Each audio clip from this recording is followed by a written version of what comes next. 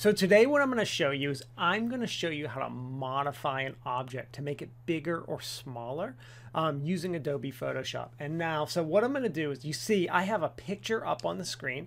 This is a picture of my son Kai. Kai is now 9. So this is a picture when he was probably 4 to 5 years old. So we're going to change him around a little bit. I'm going to do some things to him to make him look different, bigger or smaller. All right. So in order to do this, I'm going to use a tool called the Liquify Tool. Very simple to use. Can do so many cool things with all kinds of features. All right, so let's see. So the first thing I'm going to do is I'm going to go to Filter, and then I'm going to click Liquify. You can see the Filter Liquify Tool. Now I'm going to show you the basics of the Liquify tool, but if you want to get into it and do a lot more with it, like there's the face aware Liquify and stuff like that, I'm just going to show you the bare basics. So the first thing I'm going to do though is I need to zoom in on this image a little bit. All right. So I'm looking at Kai, and let's say Kai comes to me and he's like, Dad, I want to have big muscles like the Incredible Hulk. I can say, you know what? I know how to do that in Adobe Photoshop. So let's buff you up a little bit, Kai, so that you can be like a superhero that you like, right? All right, so you can see on the left-hand side here are a bunch of options. To make someone bigger, you use the Bloat Tool. To make an object, or to make, like, if I wanted to make Kai smaller, I would use the Pucker Tool. So I'm going to click the Bloat Tool.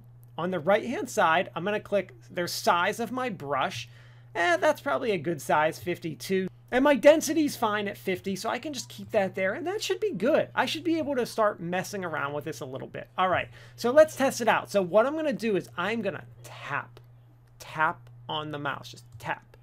Notice how his shirt just changed a little bit. And I have my preview on. I'm just going to go around Kai. Give him a little bit more width.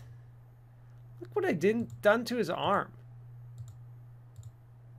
Now, obviously, if I'm trying to make this better, I'd probably, you know, zoom in a lot. I can make Kai have like a big giant head if I want to.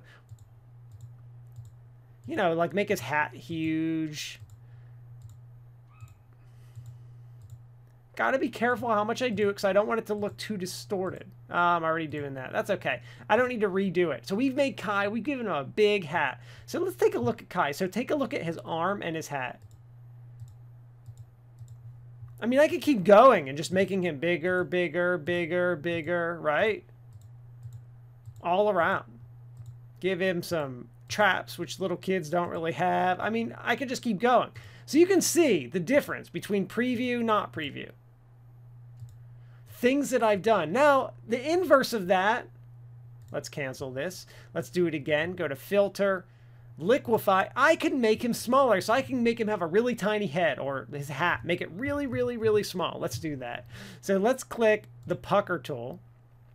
Oh, okay, our brush is much bigger, so this will work a little quicker.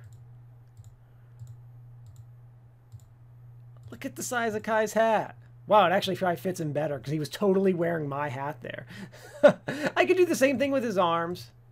Make his arms just, and notice how I have it like I'm using a big brush. I've got a high rate and densities up at 50. So I can make this, I can make much more minute changes if I'd like to.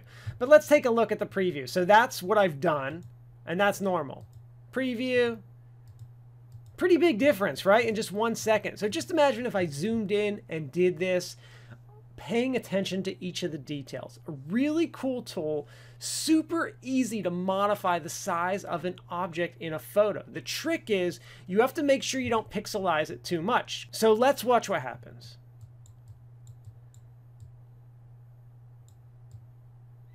It just, I've distorted the image. It doesn't look right anymore, right? I mean, look at this. It's like all blurry, and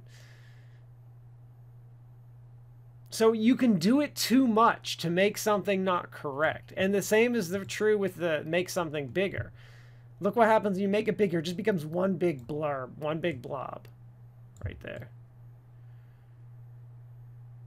just basically blurring the screen. So you have to be really careful with how much you do it and how much you don't do it, because you don't want to overextend it. But it is a really cool feature to play around with. Sometimes you take a picture and something just doesn't look correct.